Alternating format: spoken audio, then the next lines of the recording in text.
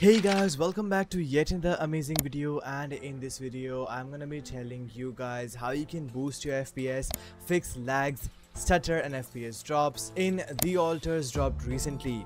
I hope this guide helps you out because we are gonna be covering all of the best PC settings as well as game settings to optimize your performance. So without wasting any more time, let's get started right with the video. Alright, first things first is the best Windows settings, and for that simply search for settings on your PC. Once you're in settings, head over to personalization and then colors, and right over here disable transparency effects. This will help you to disable all kind of unnecessary translucent effects on your windows. After that, head over to gaming, head over to game bar and simply turn this thing off. Since it is an overlay service, disabling that will help you to optimize your performance drastically. Head over to gaming back again and then click on game mode and turn this thing on. This will help you to optimize your PC by turning things, applications and unwanted notifications off in the background, allowing you to improve FPS. After that, click on the graphics settings over here and then enable optimizations for windowed games as well as hardware accelerated GPU scheduling under the advanced graphics settings. Both of them will help you to reduce your input latency drastically as well as utilize your graphic card primarily to render the game. Then click on add desktop app button over here and then go to the download location of your game. Once you find your game, double click to open it up and then click on the alters, binaries, Win64 and then select the Win64 shipping.exe. Click on the add button over here to ensure that this is added and then scroll down to find it. Once you locate the game, click on that and then for the GPU preference, select high performance over here and ensure that this is your native graphic card. This will ensure that you are not using your integrated graphic card to render this game. Then click on optimizations for windowed game, then enable optimizations for windowed games, and once that is done, simply close this. Next step is compatibility settings, and for that simply search for Steam on your PC, right click on your game, click on manage and then click on browse local files. Double click on the alters, binaries, Win64, and right over here you'll find the alters Win64 shipping.exe. Right click on that and head over to its properties. Click on compatibility and then click on disable full screen optimizations. Then click on change high DPI settings and enable this option over here. Click on OK and then apply. Once that is done, simply close it and then close this. This will help you to get rid of input latency. Well, before moving ahead, I would like to introduce you all to GVG Mall, a store which fulfills all your digital needs for games and gift cards in one place. GVG Mall has a wide variety of digital keys for games and in-game currency for multiple vendors, which is legit, reliable and convenient. On the website you can find a lot of categories where you can get Steam and Origin as well as PC game gift cards and genuine Windows activation key. I, however, liked how convenient it is to get a genuine Windows key, since I do not like the activate Windows watermark on my screen, and to fix it I can literally get a Windows key for a huge discount. Generally you can get Windows 10 for $53.78, but on this sale you can get it for $21.75, and if you use my code FOX25 you can get additional 25% off at just $16.31. And you also have Windows 11 update for free, and it is perfect time to get rid of that Windows activation mark. There are multiple payment methods which are convenient, and once you buy it, you will get an email within minutes, and using that code, you can activate your Windows in no time. So go check out GVG Mall, links are in the description below.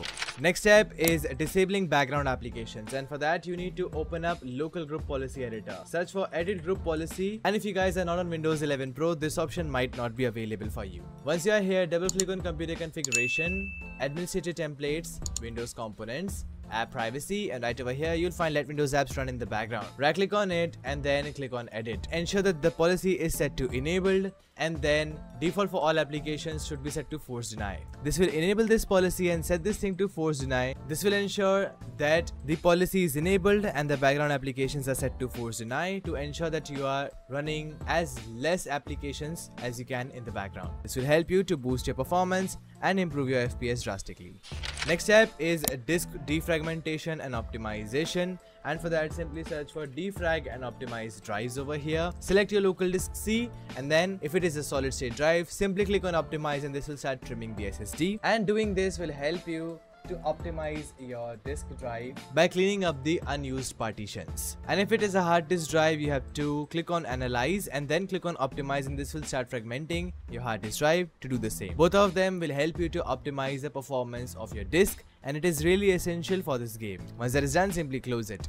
Next step is creating a restore point, and for that simply search for create a restore point on your PC, and right over here select local disk C, then click on create and name it the Alters. This will help you to create a backup of your PC. In case anything goes wrong, you can always revert it back to normal without any kind of data loss. Once that is done, simply click on close and close system properties. Next step is the Alters FPS Pack. I'll be leaving a link to this down in the description below.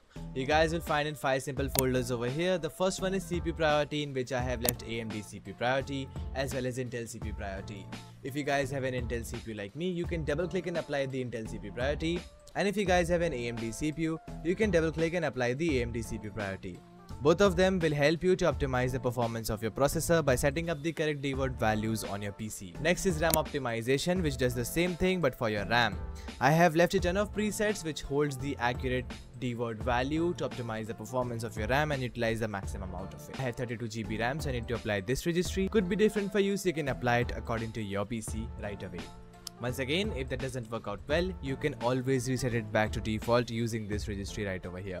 Third one is the Alters priority, for which I would recommend you guys to leave your PC specs down in the comments below, and I'll be telling you guys which priority you need to apply right over here. Next is disable unnecessary services, in which I have left all of these services which are absolutely useless, and disabling them will help you to drastically boost the FPS on your PC.